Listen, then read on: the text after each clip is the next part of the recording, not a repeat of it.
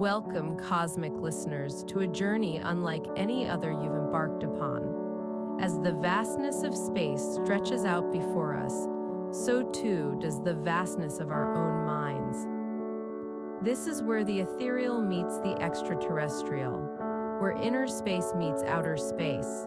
I'm your guide, alongside my hosts, Doro and Matt, and you're tuning into the intersection of meditation and mysteries beyond our stars.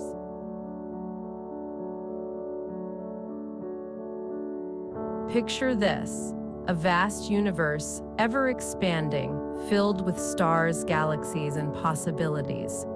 Now visualize our own minds equally deep, intricate, and filled with untapped potential. What if these two worlds aren't as separate as they seem?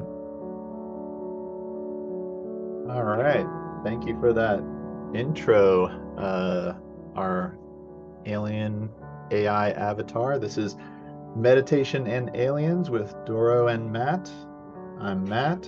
I'm the founder of hive1.net, and I'm here with Doro Kiley, creationcoach.com. Doro is a life coach and meditation teacher extraordinaire. Hi, Doro.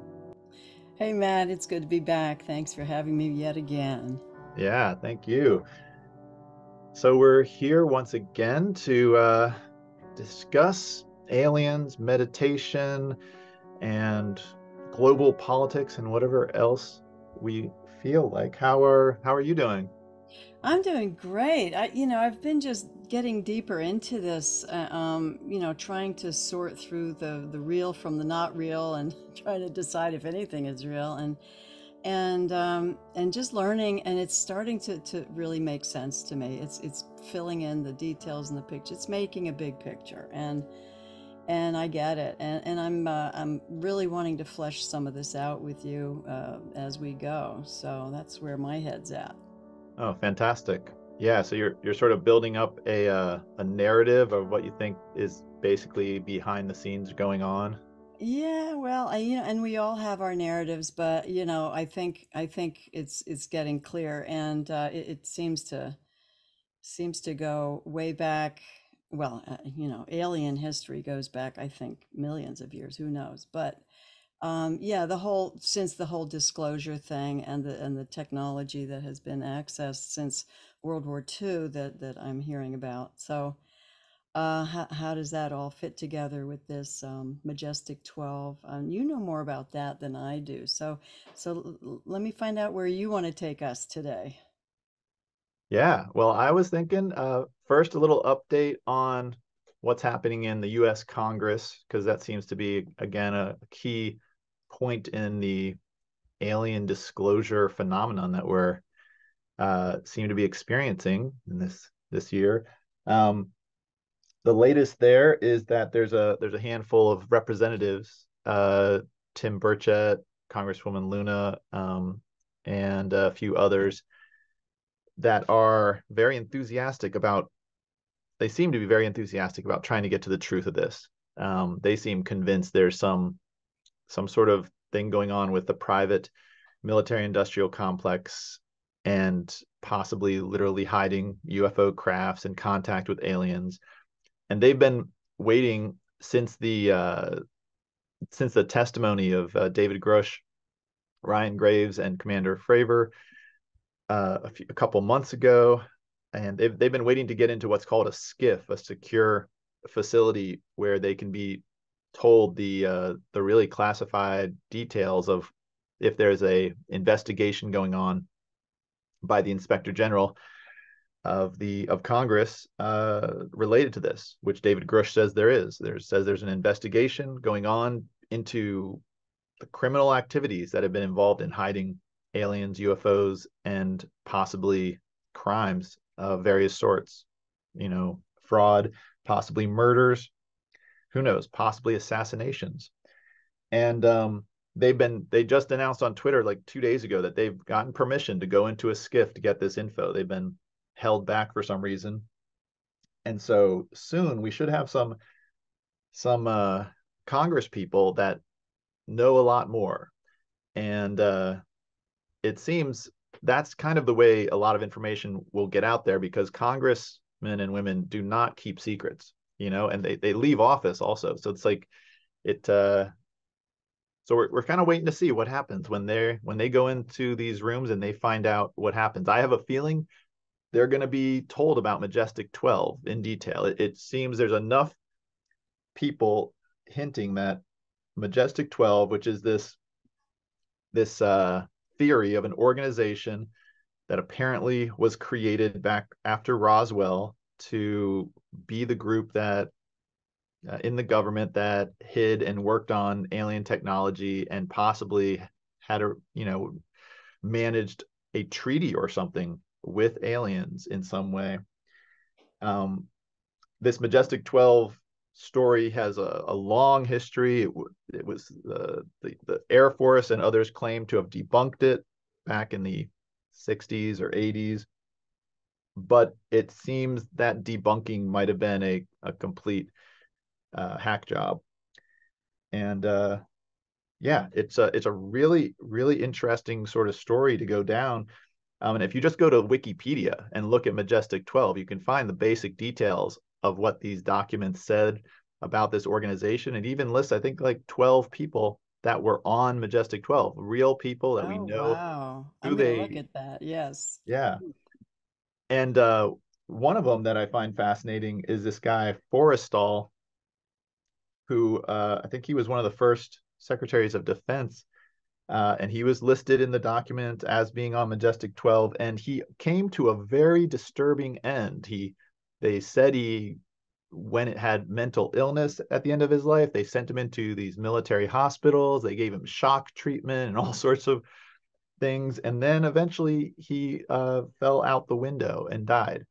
God. And so Wow. there's a lot of theories that this guy Forrestal was actually trying to disclose what was going on, and maybe they killed him, or maybe he actually developed mental issues because the pressure of knowing a secret like this, and a secret that most people think is insane anyways, that can put a lot of pressure on your brain. So maybe he actually did have a mental breakdown Yeah. being immersed in this Yeah. situation. I was listening to this investigative journalist, George Knapp. Are you familiar with Oh yeah, him? Okay. yeah. So he was the one that I was listening to, talking a little bit about this MJ12. He said, and I don't know when it was, probably back in the 80s or something, where half of them were wanting to release this information that, kind of go back to being legal again, and the other half did not. So I wonder if that murder, if it what seems to be like a murder, was part of that argument. Because if some of them wanted to be more transparent and the other half didn't, that could cause a lot of infighting, I would imagine. I think, yeah, to say the least. Yeah, so George Knapp, what was that a recent thing by George Knapp? Because I Oh watch his, gosh, I go through these videos so fast. Let me see if I can pull up my history. because Keep talking. there was just a special on News Nation about George Knapp, and because he's been covering this since Bob Lazar, and Right, he has yeah. a podcast called Weaponized with Jeremy Corbell. They've both been super in the lead on this disclosure Hmm. issue. And so, but I hadn't actually heard George Knapp get into Majestic 12. It's kind of interesting. It seems like him and Jeremy Corbell, they seem to know a lot, but they seem to be sort of like letting info out on their podcast on some sort of like schedule almost.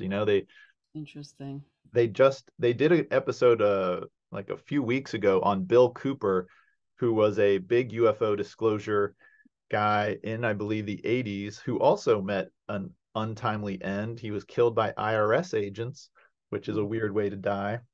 Yeah.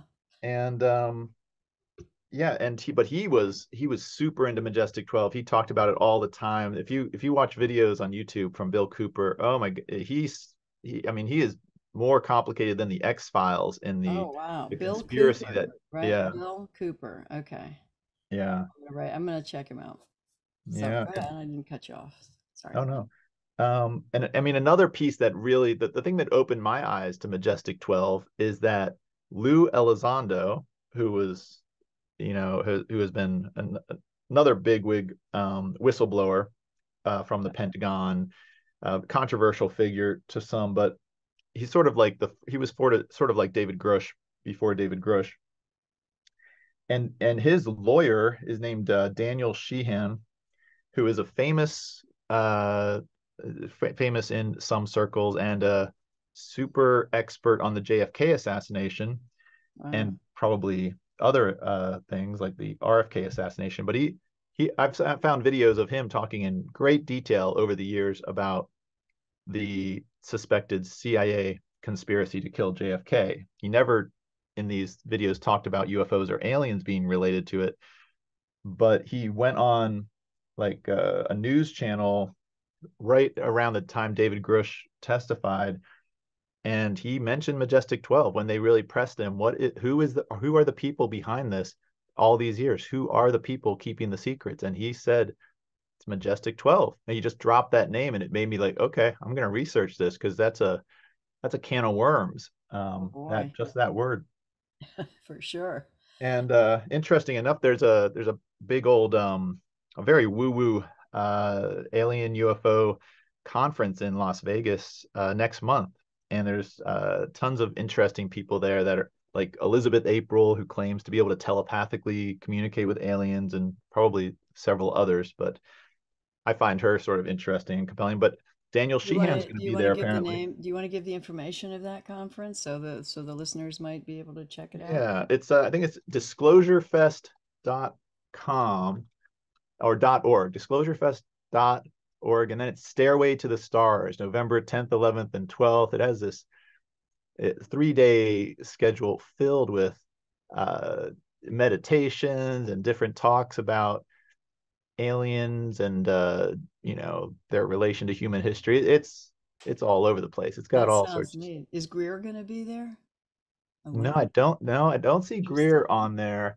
I Okay. see, let's see, like David Childress, Nick Pope, yeah, Elizabeth April. Uh, I'm just trying to see Randall Carlson, Richard Dolan, um, and then several. It looks like people from indigenous tribes are going to be there doing talks. It's got a very big lineup. Oh, James Fox, he's a big movie director. He did uh, a couple of the really big, amazing UFO movies, and he's done it. James Fox, I should know what he does. I think he did The Abyss or something. Hmm. Um, James, So I don't want to cut you off if you're yeah. on a train of thought, but I would like to know more about what you know about the Majestic 12. Well, I mean, I don't know if any of it's true, but it seems to fit. Uh, it seems to me that uh, Roswell was maybe around Roswell seemed to be the time that the U.S. government was exposed to aliens and UFOs, and they seem to have created Majestic 12 as the super secret group or to hide this, but not with the intention that it became a group to necessarily control the world, but I think it might have evolved into that. Now, do you think there are any alien influences in that group? Like, part of it or half reptilian or any kind of an alien influence in that group? Well, what what seems to fit for me, there seems to be a ton of evidence that there are reptilian aliens that have been sharing Earth with humans since ancient times that Yeah. maybe live in the oceans or live in the Earth or in Antarctica. And then it seems to also be alien, extraterrestrials or super powerful aliens that aren't from Earth, that don't cohabitate necessarily here, but can visit here. Maybe they live on other planets in our solar system, maybe in the moon.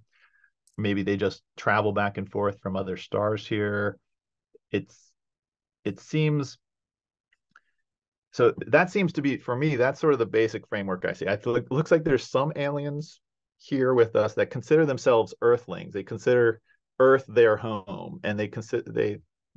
It seems to me that the reptilians they consider Earth their home, and they have as much right to be here and do whatever they want here as humans do. Um, but it seems those super powerful aliens they, my suspicion, and this makes logical sense, they must have some sort of like ethics or rules about not super interfering with human affairs. It, Yeah, I it agree. Yeah, I think and so. and it seems also that and this is, I mean, I get some of this from people like Elizabeth April, who claims to talk to these super powerful aliens, and she says there are strict laws that apply to the reptilian aliens too, that they can't directly do things.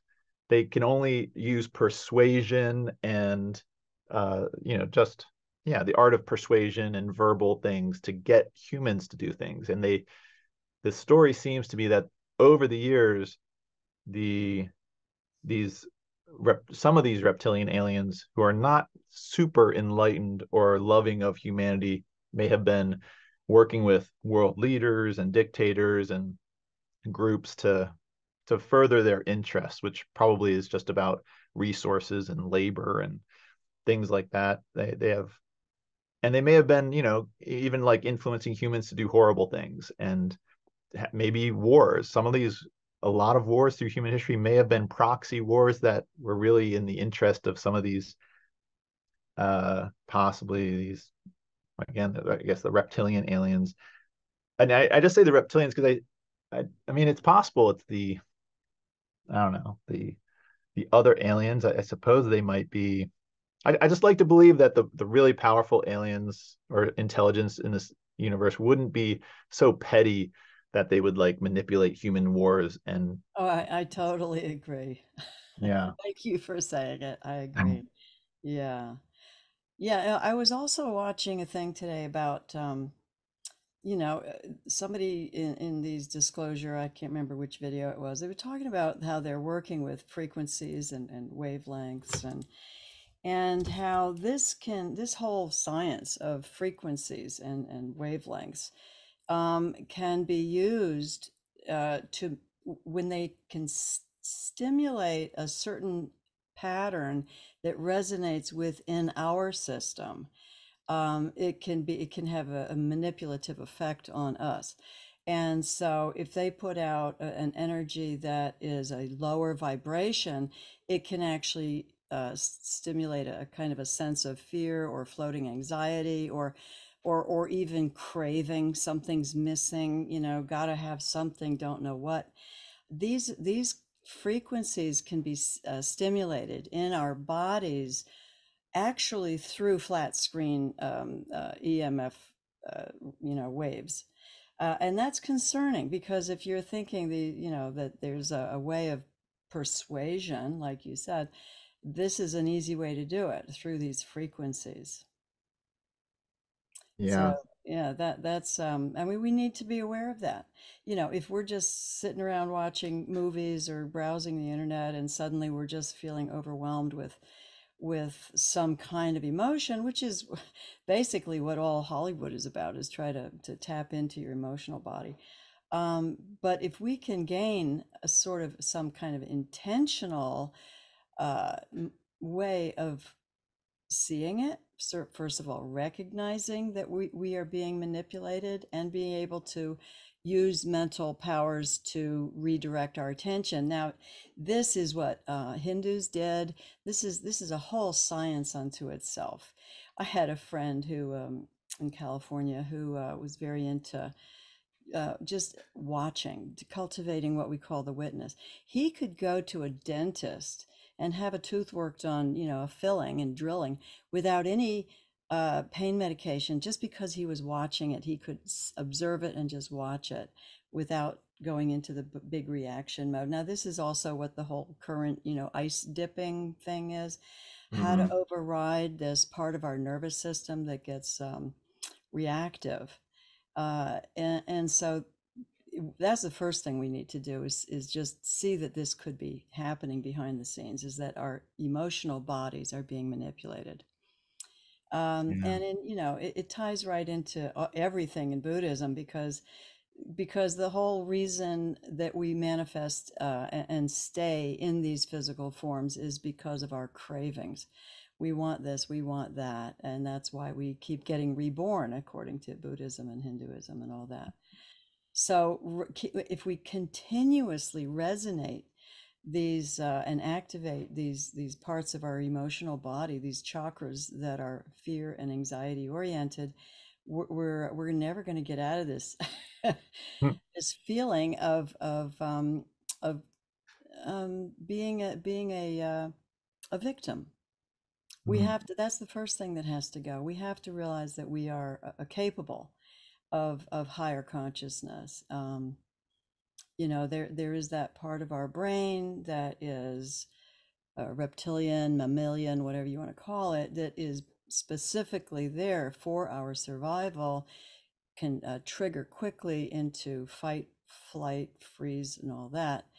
And what we need to do is recognize that trigger and be able to intentionally redirect into a more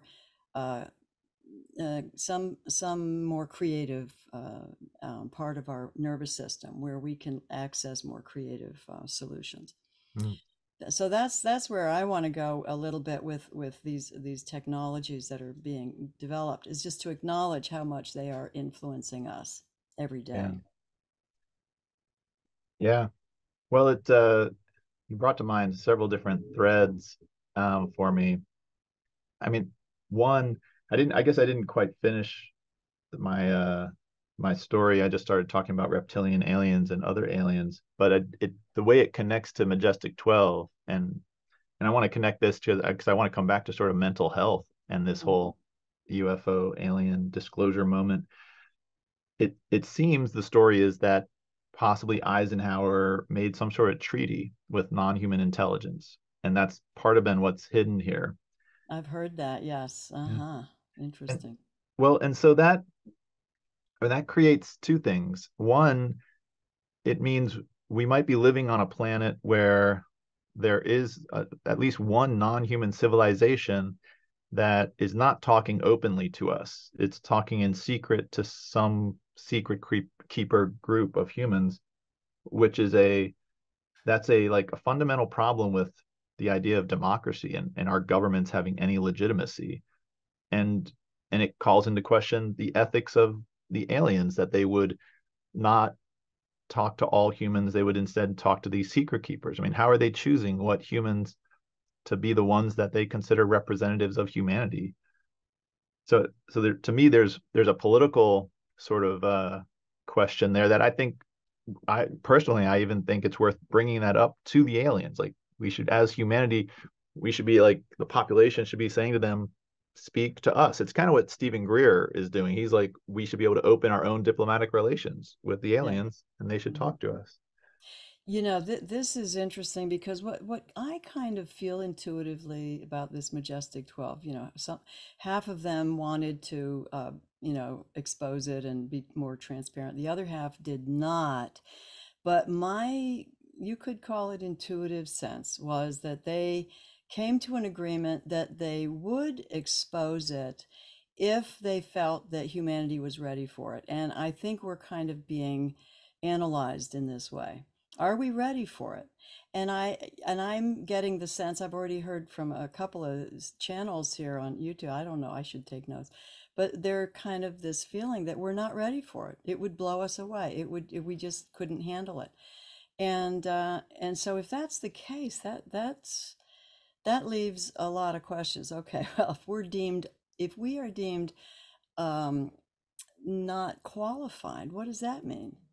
Hmm. So, and what does it mean to be qualified?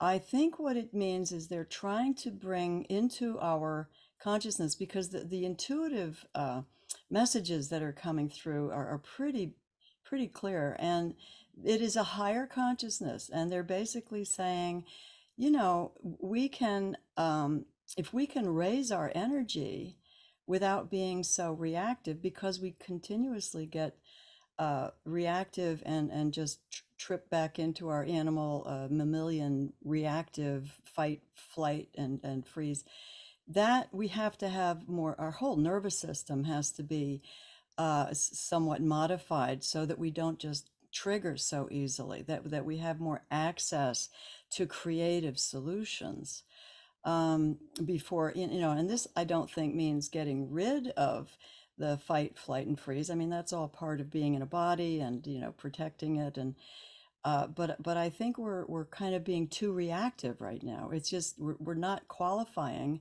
for the path to this higher consciousness that they're interested in offering to us. And no, I don't think anybody's being forced anywhere here.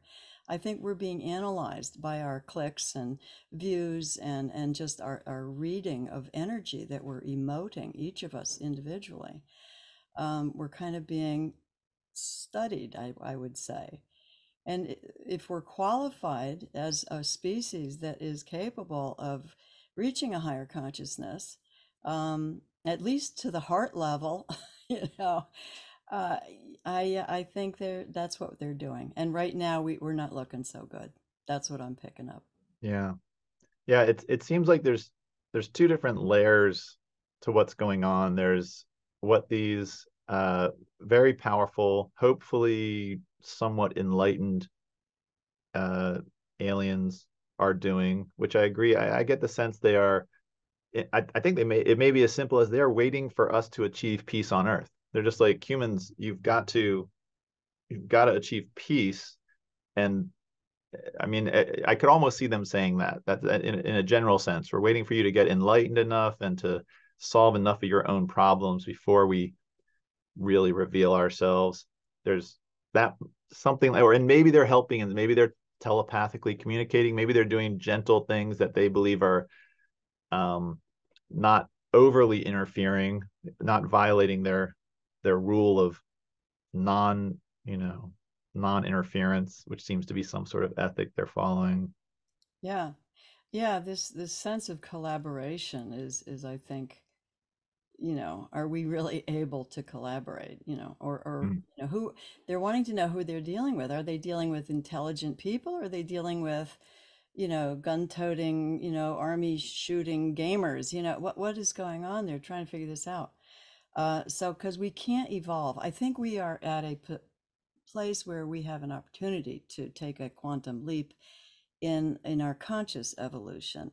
And that doesn't mean, getting beamed off Earth and off into space. It means taking a leap in our actual human evolution, because, we have to acknowledge that collaboration is the only way of evolution. Look at amoebas, right? When they first started coming alive on this planet, it required getting together with other unicellular entities in order to distribute jobs. Like, you be a little bit of a nervous system and I'll be a part of I'll intake some oxygen and we'll work together. And so that's evolution. And so we've come all the way to this point now where we've got all these organs and different kinds of cells, and we're all working together. This is collaboration. And, I don't want to get too abstract, but nothing really evolves if it's constantly shooting itself in the foot and beating up each other. Um, and this kind of consciousness is available, I think, to us right now to really get that bigger picture, because we're never going to be qualified to join any kind of call it a galactic federation or whatever, any level of higher business, if we're just constantly being reactive. Yeah. So I think that's what they're looking at. I kind of want to see it as we've been a slave race, and so with this slavery, it's kind of, think of us as like having cows, right? So we have cows and we use them for milk. And so possibly they have been using us for all kinds of things. I'm sure they have. But you know what happens when a cow shows too much humanity? So that, we can overlay that consciousness on top of a cow. If a cow starts becoming sentient and trying to communicate, you have to reevaluate if you're treating this cow properly. And at what point do you let them go? You're too much like a sentient living partner here on Earth. I can't just be using you. Yeah. I think we're going through that kind of evaluation. Yeah, it's kind of analogous. I heard someone talking about AI in a similar way, saying it's great, we're creating AI, artificial intelligence, but if we are going to create a sentient AI, we need to be careful about that. This person was saying that don't create sentient AI to be your labor force. Once it becomes sentient, you have to think of it differently. You have to start, thinking of it as having rights. And it may be that humans, as we evolved over the years, we sort of crossed from this just sort of like simpleton labor force that maybe was helping some non-human civilizations in some way to now we're intelligent enough and sentient enough that it's like they have to do what you're saying. They have to be like, okay, these is a different type of being. They have free will. They have some rights. They have some rights of that they have to somehow acknowledge or integrate. And I think this is where it starts to overlap. Yeah, because this is where I think there's two layers. I think there's the non-human intelligence that would love to welcome humanity into the galactic community. And then there's the ones that might be sharing Earth with us and have bitter feelings towards humanity in some ways.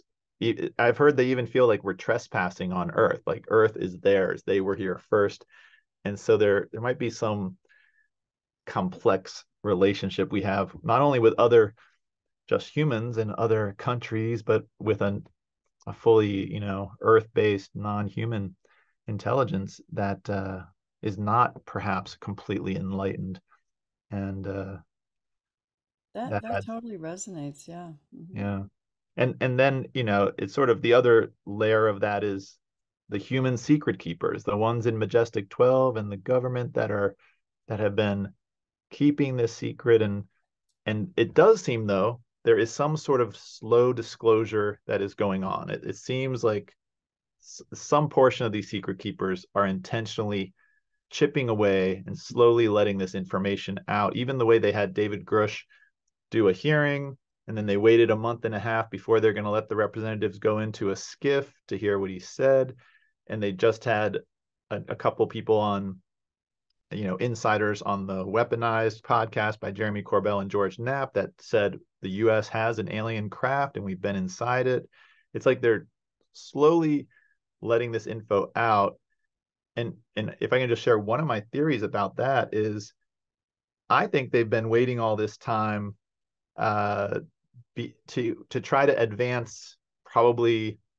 I mean, if the US government has been like, okay, we're going to reveal this, they wouldn't want to reveal this until they felt like they were in a strategic position to do well with it. And if, say, I think they reversed enough alien technology that they now feel they have probably some very secret high-tech weapons or things or other technology that would, when this fully comes out, they'll be able to say to the, I don't know, the American people or the people of Earth, yes, we've been hiding this, but look, we've developed this crazy thing, this crazy device that will help protect us from, I don't know, the reptilians maybe that are the ones that are um, might want to hurt us, or maybe they're not going Yeah. to tell us they have this weapon, but they do have it. They have devices that they feel will help protect us strategically when it's revealed to Earth that there's non-human intelligence with crafts that can move beyond anything we can do. That's a destabilizing thing to say. Yeah, well, I just feel like if they're treating if the reptilians or whoever's this Majestic 12, if they view humanity as a resource, for our labor, for our what do they call that, conspiracy drug loosh or something, if they're just milking us, basically, metaphorically milking us, and that's what they think our whole purpose is, it's really up to us to prove them otherwise, that we're not, that we are more conscious, and it's not going to help to get out the big guns and go to war, because I mean we're dealing with a very advanced species, and I think all we need to do is prove that we are much more worthy in consciousness and sentience than they think we are. We're not just Oh, what is the new word I'm learning? NPC, right? Non-player characters. Right. That some of us are actually awake, Yeah. I think we're just kind of going through this thing in could be astrological or just something cyclical, where we are coming into an opportunity of energy where we have an opportunity to wake up to this. Yeah. And you know, I just saw that great movie, Real Guy, right? He suddenly just wakes up. He was a non-player character, and suddenly he Wait, was just that Free Guy? That I was think it free. What did I say? Yeah, Free Real Guy, Guy, Free Guy. Yeah. Real Guy, whatever it was.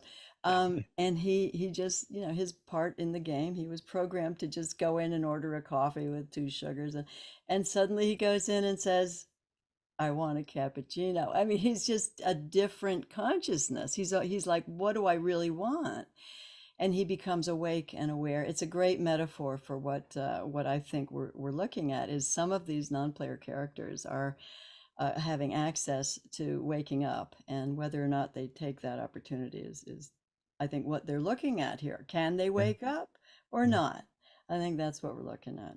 Yeah. Well, it goes to see that's a great movie to bring up because I feel like we are in the moment in that movie where we're like the free guy and we see there is a secret beneath the surface and we're even by doing this podcast we're like him standing in that park trying to explain to the crowd, hey everybody, there's something really funky going on here. Yeah. But that's a difficult mental place to be because you're talking about something that sounds crazy. And for the last 100 years, that is exactly what they would tell you if you claim to think aliens are real. They would say you're crazy and you might be institutionalized or fired. And because we're in this limbo right now where the government is, it's sort of, I mean, I actually feel really lucky that I got into aliens in the middle, of this time period where there is so much evidence to put me at some level of mental ease. If I had been like, if this had been 15 years ago and I was like Bill Cooper, I would have been so frustrated and like, this is crazy. The government is so hiding this and nobody is Yeah. telling the truth. And Right. Yeah. I yeah, love that it's coming out a little bit at a time because I think they're right. We couldn't handle it if it was just dumped all of it all at once on the general public. yeah, I think what they're doing is a strategic release of information. They gauge our response. They see who's kind of waking up to it, and then, you know, are they freaking out and, you know, going for the guns, or are they going to actually try to gain more information and hope for peace or whatever? I mean, I think we're mhm, kind of going through that stage now. It's yeah, amazing. It's just what I see, this slow release of information. And I so appreciate that you're on top of the congressional hearings and the release of all this disclosure. And there's a lot there. Just so much to pick apart. yeah, And I want to encourage people. This is a real opportunity for all of us to really watch the fear. Um, you know, fear is that first chakra. It's right down there, like, oh my God, we're going to be all just blown to bits and we have no control. Well, you know, we have no control anyway. We never have. It's just all about the stories in our head. And we have this opportunity to gain more creativity, more access to bigger, more unbelievably um, wonderful solutions for our species if we can open up and listen for that yeah. guidance. Great. Well, with that, I would like to thank you for, you know, just helping me sort of navigate this crazy changing world and invite our listeners to um, well, one, I'd like to invite them if they're also very curious in exploring this issue. Hive1.net is a site I've developed where I document every thought thread I have as I uncover and research this issue, and people are welcome to come there and explore the topics there and submit their own ideas and participate. And what do you think about we do our closing meditation? Okay. Let me put in a little plug for my business. I'm a life coach, been a life coach for over 20 years, and this is the kind of stuff, I mean, I just really get fired up working with people trying to work through their anxieties and fears around these disclosure things. But if you go to my website, creationcoach.com, there's a lot more that I can coach with, and I hope to hear from anybody who's interested in all of this. So one of the most important things in my book is staying balanced, staying centered, staying clear, staying away from energies that pull us off balance. And to do that, we have to notice what's going on, and that's where meditation comes in. So let's do a little, we'll do a 15-minute meditation. Is that good? Sounds great. Okay. So let's just get comfortable. I'll ring the bell. And just bring all of your attention to the bell.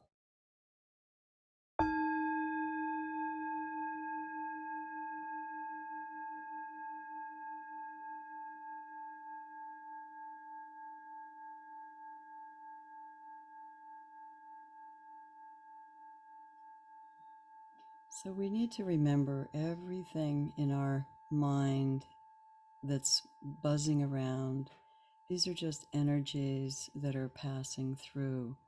It's really up to us to decide what we want to grab onto or let go of. And so this exercise is a practice in letting go.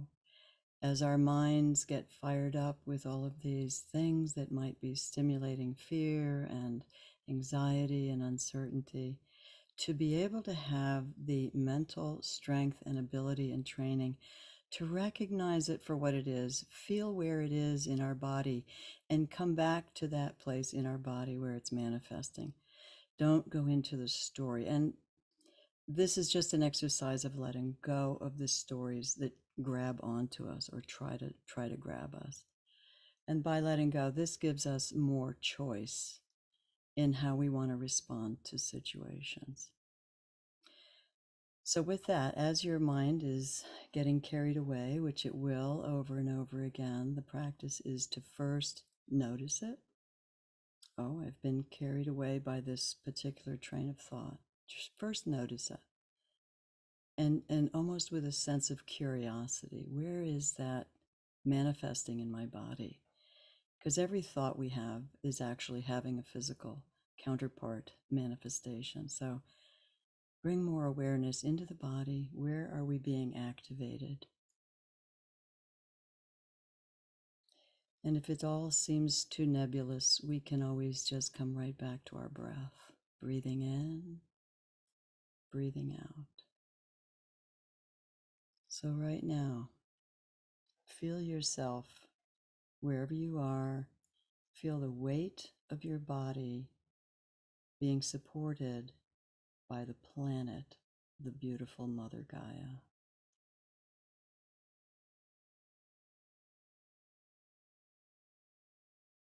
Just feel how she's supporting you. Feel the weight of your bottom on the cushion or your feet on the floor, hands on the lap.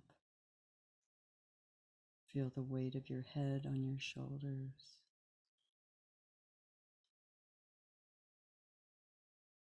We're being supported.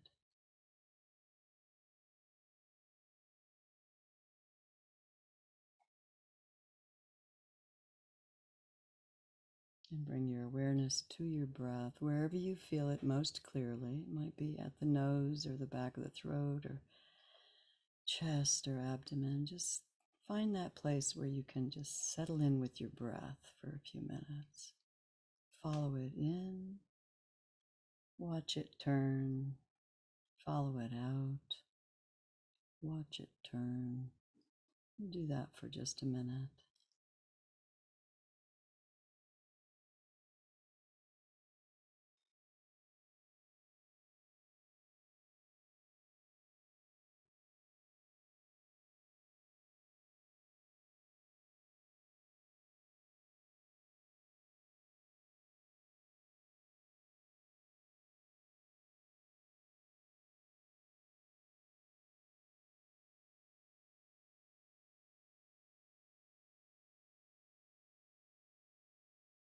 all those voices in your head slowly go to the back room. It's almost like leaving the noisy kitchen to go sit alone in the living room.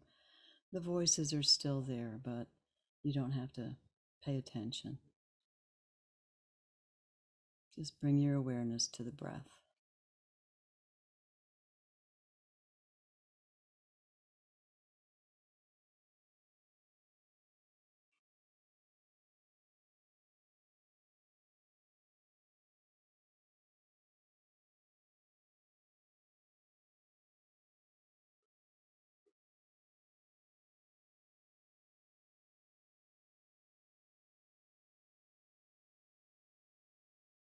And when your mind is quiet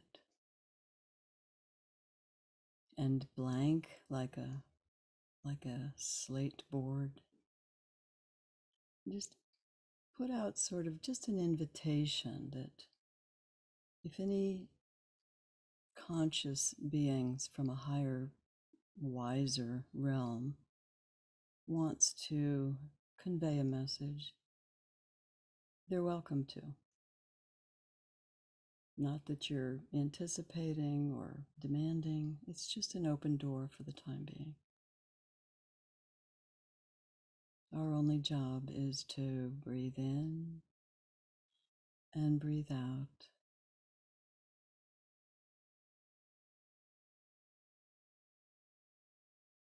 Feel the energy in the body. Where is your energy? Is there any place burning? Is there any place tense?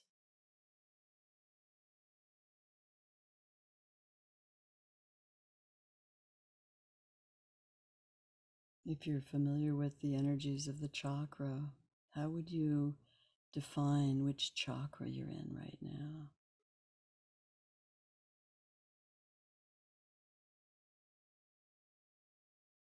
I would like to encourage everyone to activate their heart chakra if they can. We're all in this together. What an amazing story. What a great game we came up with. And here we are, waking up.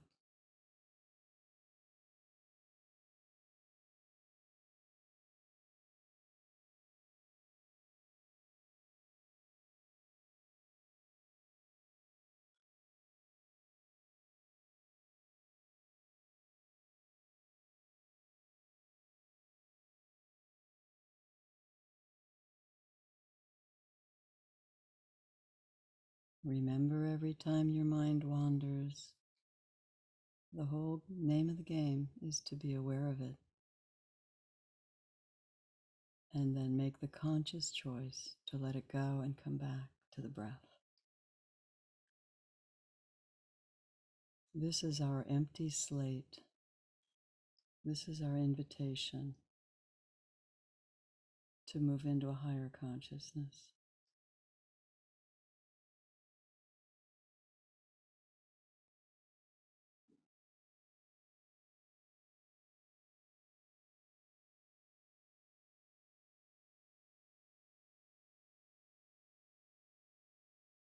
What is our common ground? Our common ground is our humanity.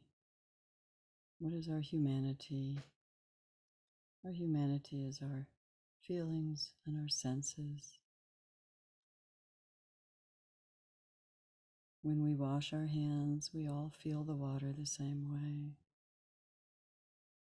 We all hear the water the same way.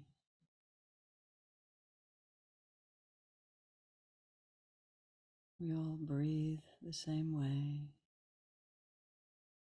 This is us, and this is our story. Let's make it a beautiful one.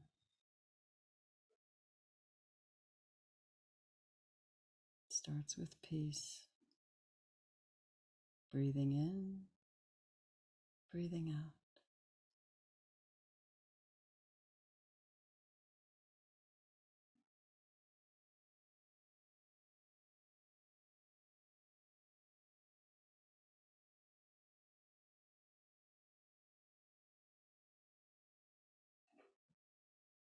May we open our hearts to the higher consciousness and wisdom that's being offered to us.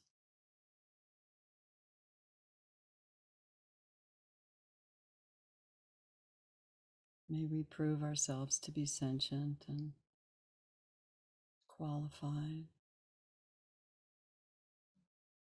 to be respected.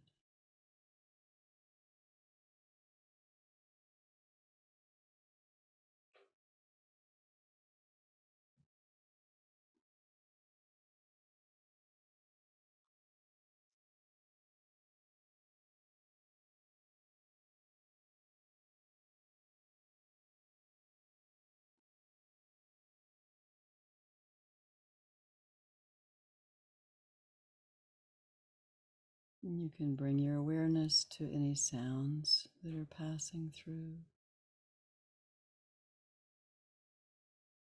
No analysis is necessary. We're just tuning into what is.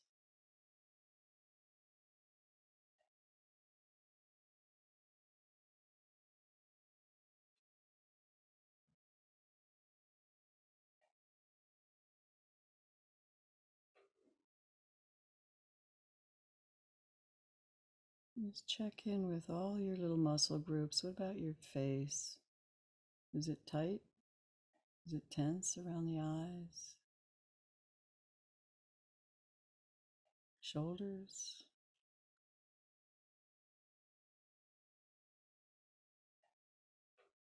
Just paying attention can relax the body.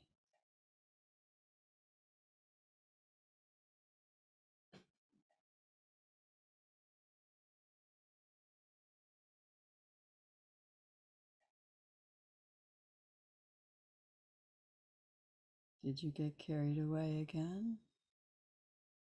Oh, just notice it. Let it go, come back. Tune in with any of your senses. What do you smell? You can open your eyes and see the colors and shapes and shadows and depth without naming everything.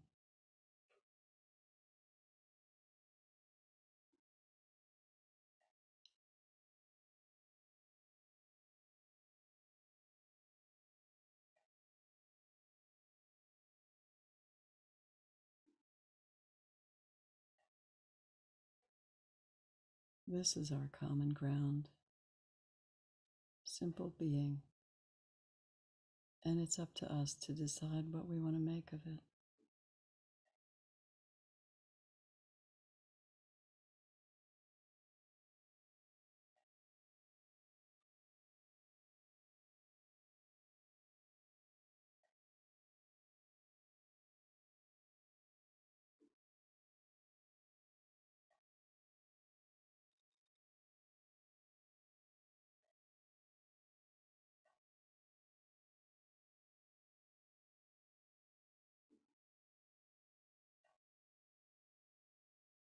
I would invite you to tune into your body many times a day. We call them M&Ms, mindful moments. Just to be present. Check in with your energy. Where is it? We are fully capable of being a member of any galactic federation. We just have to live up to that challenge. It's a higher consciousness. The invitation comes through the heart.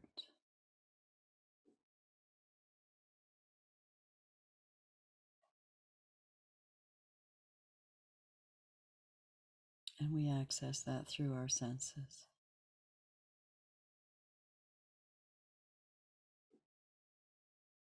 Breathing in, breathing out.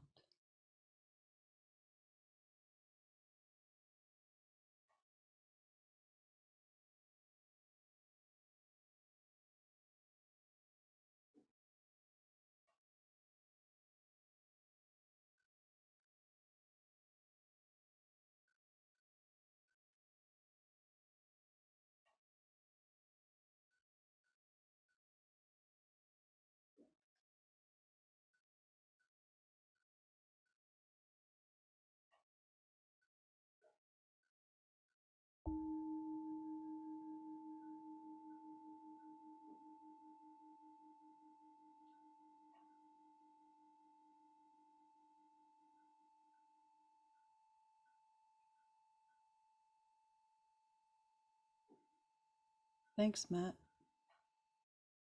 Eudora, once again. Until next time. Bye-bye. Bye.